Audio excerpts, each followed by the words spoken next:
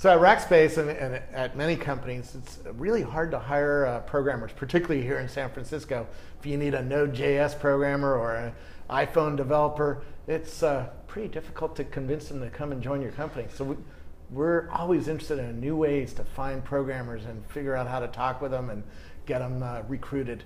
And Gild has a great new way. They built a technology that helps us find programmers, and we're using it here at Rackspace. So we're going to find out more about it right now.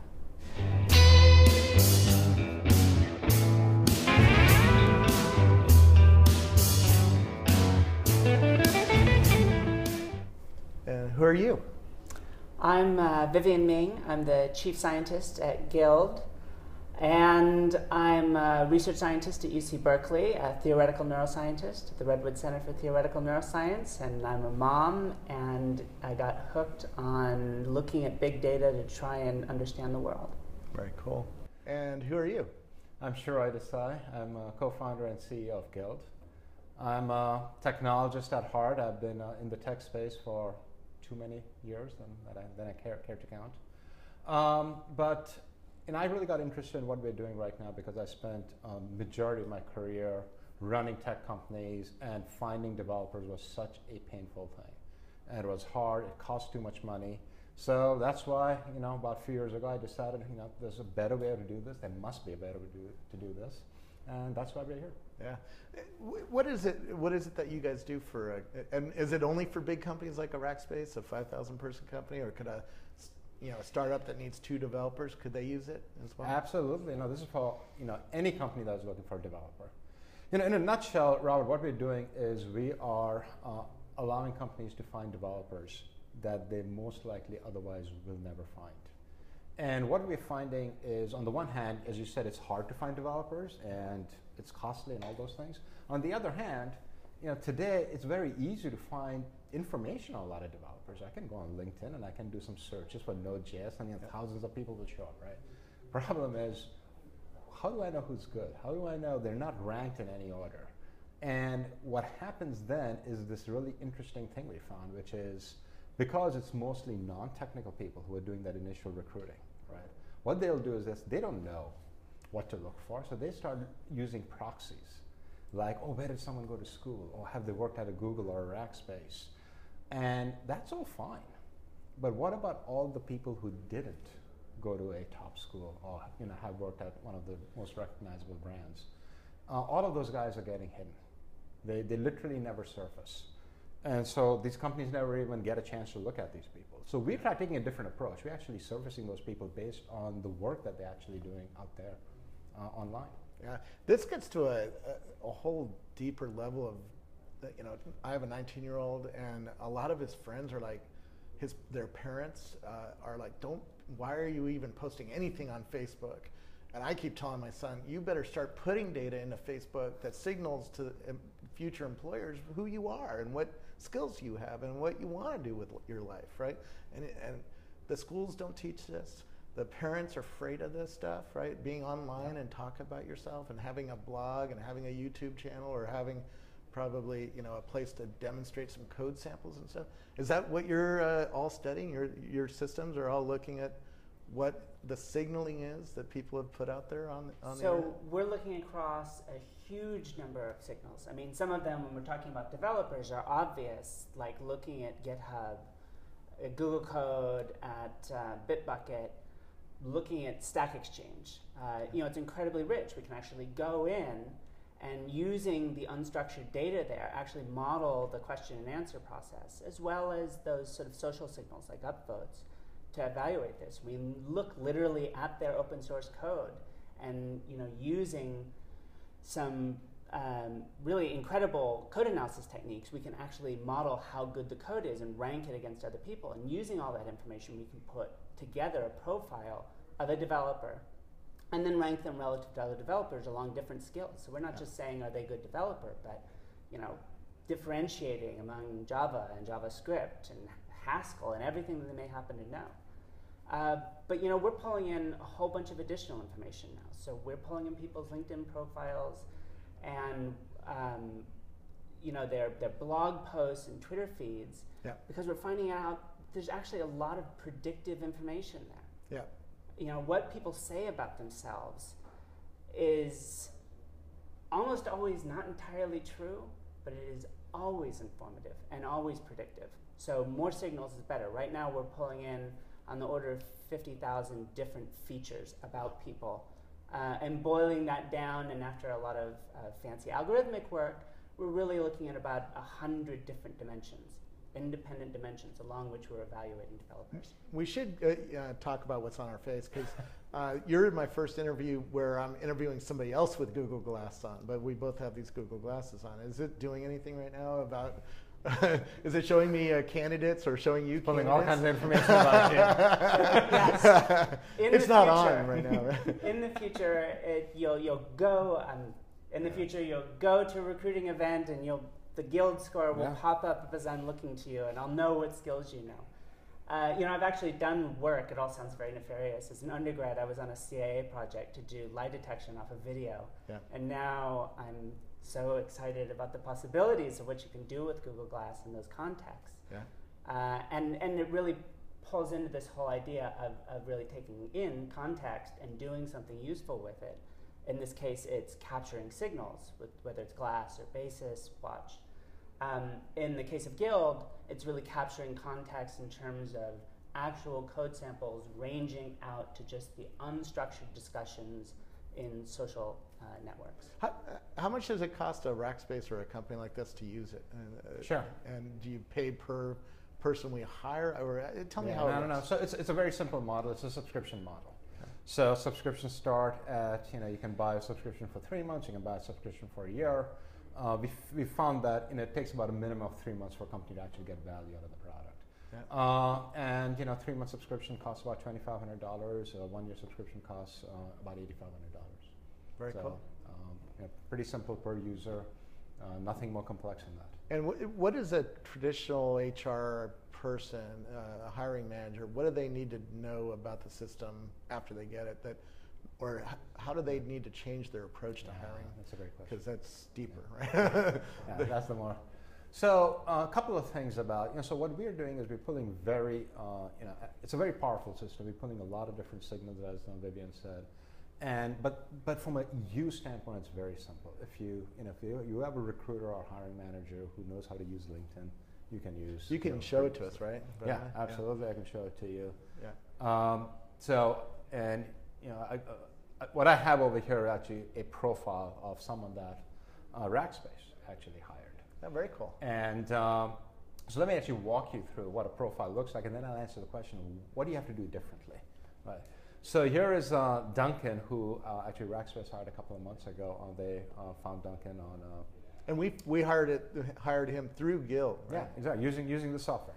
Okay. So we make the software available, and Duncan popped up on one of the recruiters' screens. He has a high Gild score, a score of 87, which is a super score. And as you can see, this is all information that we've pulled on Duncan that is out publicly available. This is all public sources. So now, we can tell you. A non-coder like me, what would my score be? It'd probably be, 10 or 20 or something? Yeah, probably like that? something like that. Yeah. Damn. Not going to get hired to code, but that's probably Exactly. good. You don't want me coding anything. I think I have a score of 20. Okay? So I hate to say that, but it is what it is. It's accurate. Yeah. So here, as you can see, we have all this information on Duncan. What you would normally expect to see on any other profile, right? Where he went to school and where does he work, etc. Now, here's an interesting case, right? Look, he went to UMass Amherst. He was going to, got a degree in physics, as an example. That usually doesn't kind of signal big time, great developer, right? But when you go underneath, all the information that we have on Duncan, look at here are all the open source projects that we've discovered for him, and the different, we can tell you how many lines of code there are on each open source project, how many other developers are using that, etc. And then based on all that information, we can tell you here's the actual skills that Robert is using today, and how many years he's been using, and how good he is. And then if all of this makes sense, we also show you everything else you might want to know about Robert. I'm sorry, Duncan. Yeah. Robert. You're Robert. So his LinkedIn profile, his blogs, any other signals that we've picked up. And then lastly, if this looks really interesting, you can contact him. Yeah. Again, publicly available email that we picked up on it. So to your question about how do you use this differently, giving you so much information on Duncan. Now, just by looking at his profile, I can tell you this is a great developer. Yeah. And the last thing you want to do is go spam him. Yep. And the problem today is most recruiters start by spamming. What Yep. they'll do is they'll go on a site like LinkedIn or anywhere else and find thousands of developers and then send them a mass email. What we recommend is, look, we're giving you a lot of intelligence. Look through everything that he's doing, everything that he's blogging about, and write a really thoughtful, personalized note. And say, based on this, we're doing these interesting projects. We'd love to have you come in and talk with someone. That's the right way to use this product. And when our users use it that way, they get great responses. Yep. So that's how you do it. If you take that kind of time, when we know you've checked me out on public, right? It's always amazing when PR people hit me the right way, which is know what I write about, what I care about.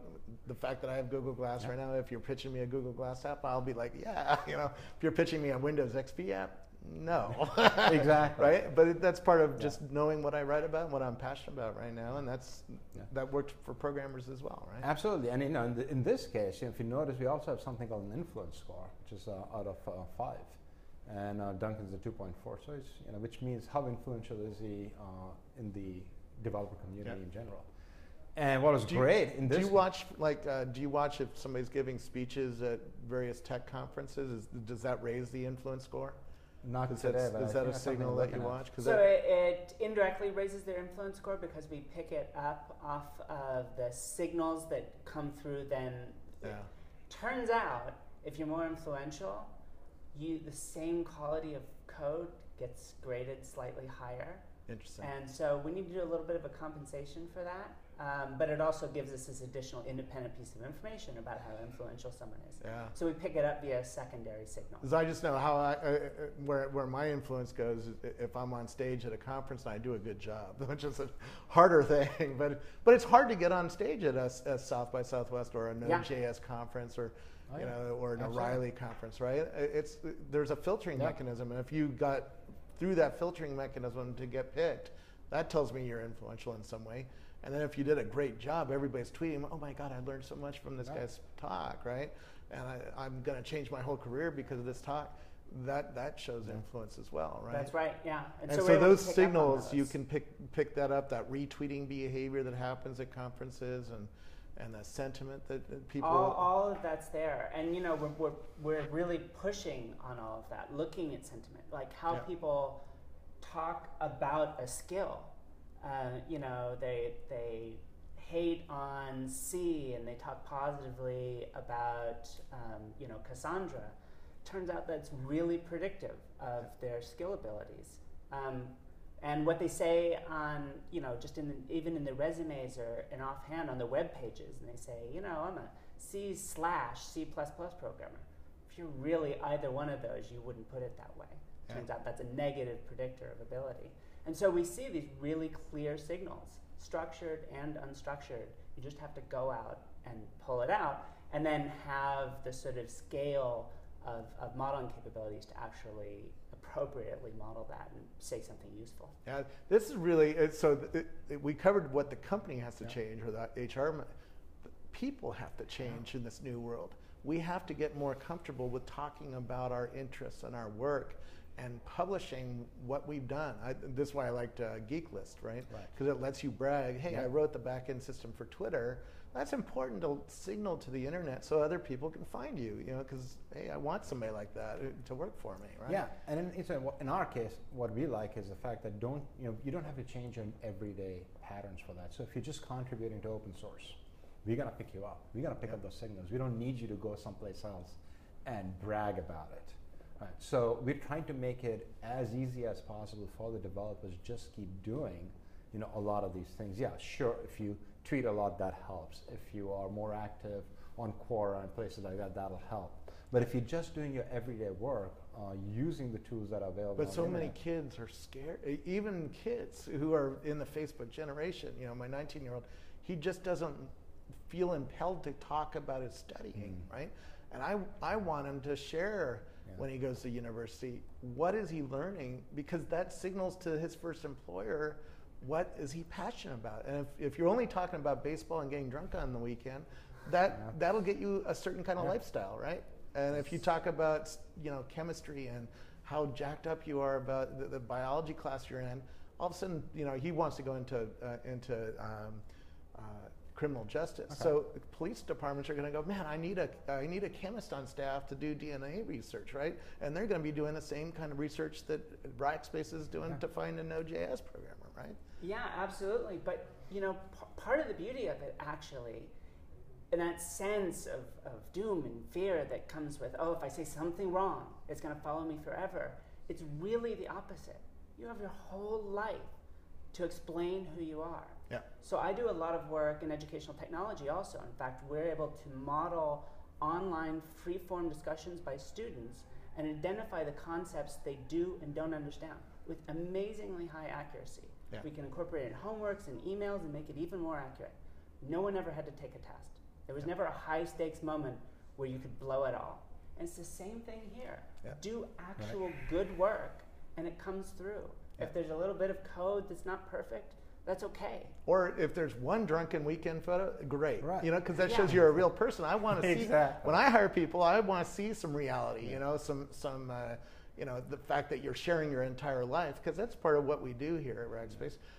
We want real people, right? We don't want just robots that fit in a little box and check off the boxes. We want people who are going to do things and take risks, right? And part of that comes through there too. But if all I see is drunken photos, you're not going to get hired. Right? Exactly. So the trick is to have one drunken photo and a hell of a lot of great code, right? So, you know, as we're actually pulling in all this information and we're building hard models of the code itself, we're building predictive models to help smooth out and fill in the data. We're also starting to look at issues like adaptive models that really say, who is a Rackspace engineer? And what does Rackspace need? And that's Cultural different fit. than other places. It picks up on culture, it picks up on technology differences, you know, subtly picks up on personality. You know, wouldn't it be great if your recruiters or just, you know, your engineering heads could just say, I wish we had 3 more Duncans. And you drag Duncan over and drop him into a bucket, and we start to auto-populate with people. And you say, not that one. And we just figure out what you're after and start to fill it in. Wow. Subtle details really driving the process, rather than I need a Java programmer that knows Bayesian modeling. And you give that to a recruiter, and they've heard of Java, but they've never heard of Bayesian modeling. And they're going to go out and do the best job they can, because that's their job, but they can't truly add the expertise that a real engineer has, or that our sister can impart. I'm supposed to write a blog for LinkedIn, so I'm thinking about using this interview there. This really isn't totally competitive with LinkedIn, is it? Because our recruiters use LinkedIn all the time. Absolutely. It's additive, isn't it? Absolutely. I mean, it gives you more context. I mean, you know, your resume or CV or LinkedIn profile is only giving you this much. We want to fill out that story, right? Because a lot of that story isn't being told. You know, that's the amazing part, especially when you look at something like developers. Because there's so much more to someone based on the work that they've done that is already out there, but that's not coming out in their LinkedIn profile. So we're just trying to fill in those gaps. Yeah. And quite honestly, I just saw over the weekend a blog post hit Hacker News pretty high. I finally quit LinkedIn. And I read it, and it's like, you know, I jokingly said it's like an ad for Gild. Because he's complaining about getting constantly spammed by people that don't actually understand the technologies that he uses. I quit LinkedIn years ago for a similar, but not. I was getting spammed because in the early days it was all about passing resumes to people and having the social proof of someone semi-famous. I worked at Microsoft, and they wanted someone semi-famous to pass the resume on. Because then it looked better. There's some social proof to it, right? Absolutely, and in a way, we can be there to take some of that spammy load off, because people are starting to really get dissuaded from engaging with LinkedIn, which is unfortunate, because that's actually really useful information, you know, for signaling out to the world who you are. But it's getting used and abused by people that otherwise don't know how to engage with developers. Yeah.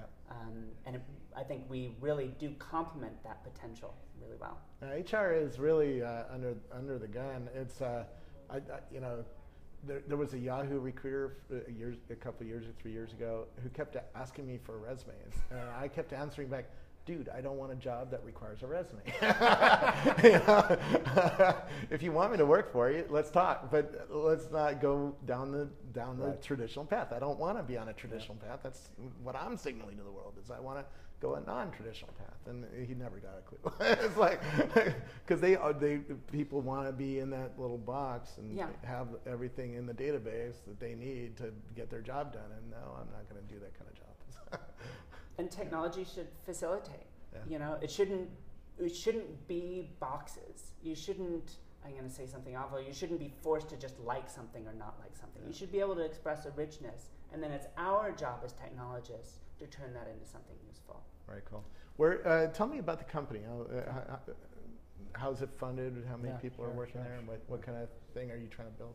Yeah, no. So you know, we started about a year and a half ago, and it was an interesting start because my co-founder Luca is you know, he's a hardcore technologist. He's our CTO, and he'd started his own company called Codeloop, which was trying to solve the same problem, but he, you know, different way. And I was trying to figure this out myself. So we connected about 2 years ago at this point, and we started comparing notes. And he built some of this really interesting technology to do code analysis, etc. So anyways, the way we started was Luca and I coming together. We actually merged our two companies together.